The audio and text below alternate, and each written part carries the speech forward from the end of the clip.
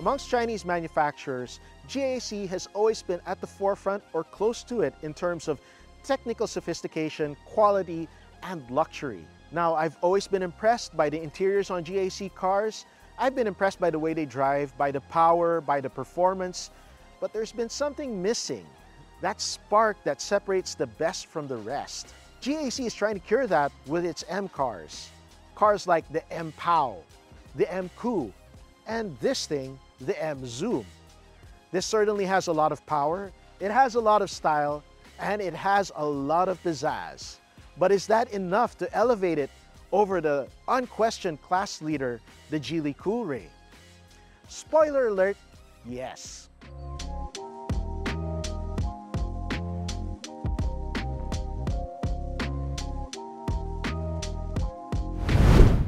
The Emzoom drives much as you'd expect any modern GAC to drive. It's quiet, it's comfortable, it's unflustered. Well, mostly quiet and comfortable and unflustered. Those big Michelin Pilot Sport tires, the thin 45 series tires, they tend to judder and bounce over small road imperfections, but it doesn't quite penetrate into the cabin in an intrusive way. It's just something that you're constantly aware of. But other than that, this is a pretty sweet car to drive long distance, especially with forward collision warning and lane departure warning, which tie into the active cruise control. Now you can set the cruise control, and this thing will drive for you on the road.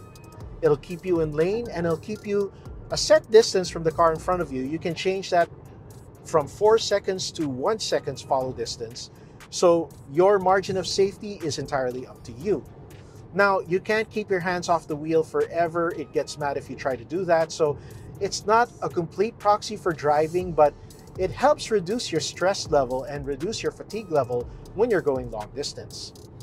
Now, you can't go very long distance. This thing has a kind of small tank. It's an issue I had with the GAC M-Pow also. So you can do like 400 to 500 kilometers on this tank. If you drive nicely, you can hit maybe 18 to 20 kilometers a liter on the highway at 80 kph, and you can get 500 to 550 kilometers from the tank before you should find a place to fuel up.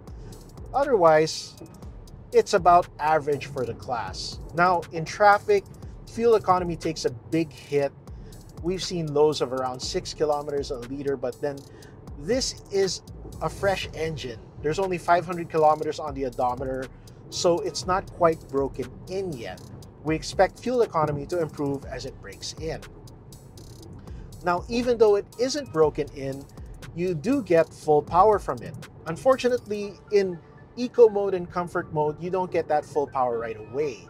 You press on the gas pedal and you wait, and it takes a while to respond. Now, you can remedy this in sport mode, or even better, switch to Sport Plus. Sport Plus mode gives you more aggressive engine mapping. It opens the exhaust valves so you get more burble, you get more snap, crackle, and pop out of the exhaust. And when you want to go faster, it can go even faster. Now, the Stealth Fighter aesthetic extends to the inside with these jet exhaust air vents, this flat bottom steering wheel, and this driver-centric cockpit that wraps around you and makes you feel like you're driving something much more expensive.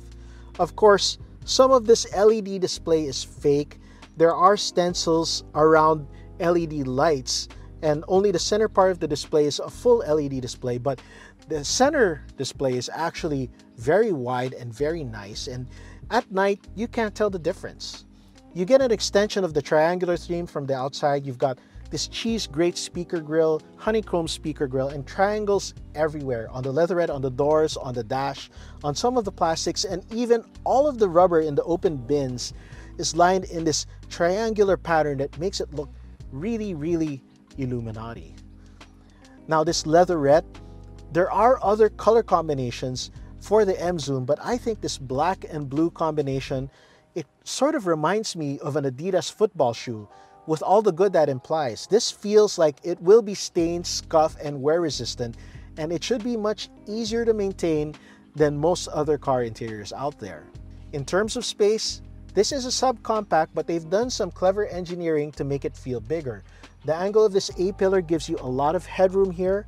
you've got a lot of elbow room, and you do have a lot of leg room and a lot of reach adjustment here, but this big center console kind of hits your knees. And while I do like split tier center consoles, this is a little too high and a little too low. To reach down here is uncomfortable from this side and uncomfortable for your passenger if you reach around their legs. But otherwise, in terms of storage space, this is pretty damn good. You've got twin cell phone holders here. One of them is a wireless holder. So if you have a phone that can charge wirelessly, you can put it here. Twin cup holders, another slot here, something here, something here, something here, big center console box, and of course that underside shelf, which is really, really big, but again, from the driver's seat, it's really hard to reach. In terms of infotainment, since you do have a wireless cell phone slot, you can wirelessly connect to this through Apple CarPlay or CarBit Link. Sorry, there is no Android Auto, but CarBit Link can be installed on any Android device and it'll give you full screen mirroring, so you can actually watch video with full concert sound. Yes, the speakers are pretty good and pretty bass-tastic. Of course, you're not supposed to watch while you're driving, but the option is there if you're parked. Now, even though this is a subcompact crossover, clever engineering gives you more space than you'd expect. There's lots of elbow room, there's lots of leg room thanks to shortened seat squabs, and you've got a completely flat floor that gives you a lot of space for your feet and any items you might want to put down there. Because it is a subcompact, there are some limitations that can't be overcome. Headroom is smaller than in front because the roof slopes backwards, and these seats don't recline any further than they already do because they're stuck right between the C-pillars and there's no space for them to recline back into. That said, you still do get the center armrest, and yes, it sits at the right height.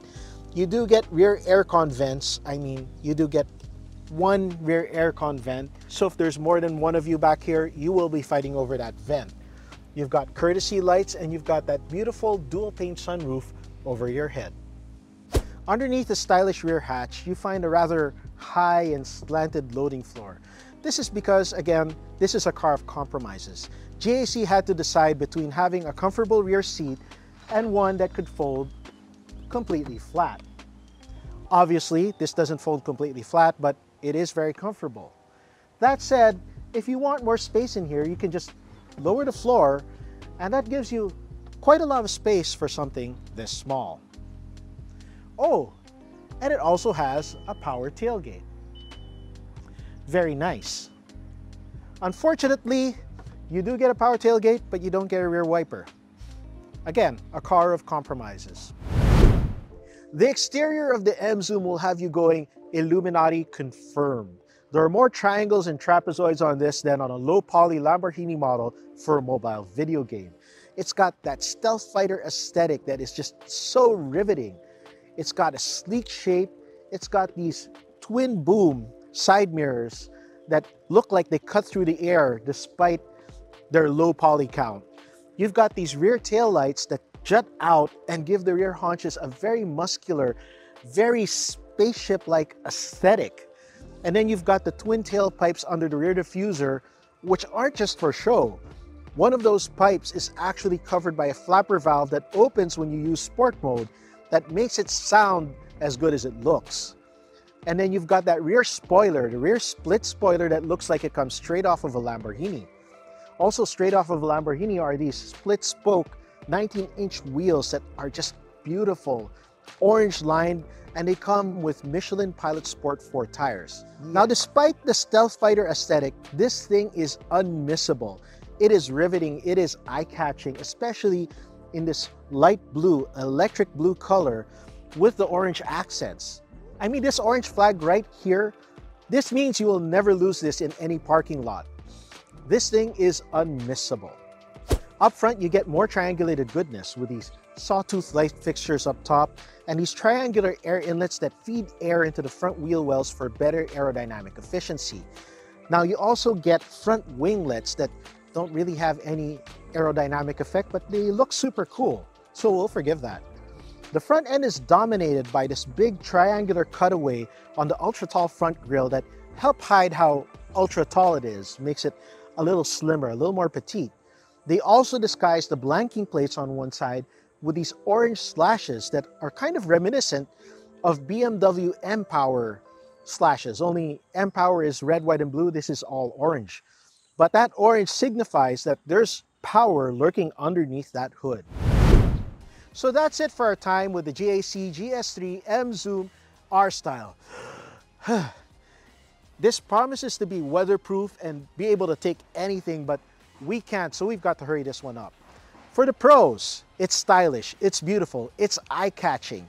Everybody wants to know what this is, and when they get inside, it's just got that wow factor. Wow. Secondly, the features. This has lane departure warning, forward collision warning. This thing can almost drive itself, and it has 360-degree cameras, just like the Geely Coolray. Thirdly, the performance. Like the Geely Coolray, it's powered by a 1.5-liter turbo, but this packs more punch under the hood than the Coolray. It gets from 0 to 100 in 8 seconds. It is the fastest crossover in this class that we have ever tested. And then lastly, the handling. Absolutely phenomenal handling thanks to those Michelin Pilot Sport 4 tires. But let's not sell the chassis short. It holds a line through a corner steadily, body roll is well in check, and it goes where you want it to go. Even on worse tires, this would still be nice to drive. On these tires, it is phenomenal. But on the con side, those tires do result in some judder and some ride discomfort. It's not the most comfortable car in the class. It's not terrible, but you will always remember that these are sports tires and not touring tires. And the transmission attached to that engine, not the best dual clutch either. In those in-between speeds, when you're not quite sure if you want to go slow or go fast, it can be indecisive, and shifts can either be too abrupt or too slow for you. And unfortunately, it doesn't have a manual shifting mode. The M-Pow does. It has paddle shifters. This doesn't. It has that cute little gun sight shifter that puts you in drive or reverse and nothing else. And then lastly, it is still just a subcompact crossover. So it's not as big as some. Interior space feels all right, but there are compromises to get this many features into a package this small. Then again, with a package this small and with comfort this big, to have all of that in a package that costs under 1.2 million pesos, this is a deal on the same level as the Geely Coolray was when it first launched. This might just be the bargain of the decade. And as such, we can't give it a lower rating than 8.5 over 10. I would say 9, but no paddle shifters. GAC, I want the paddle shifters.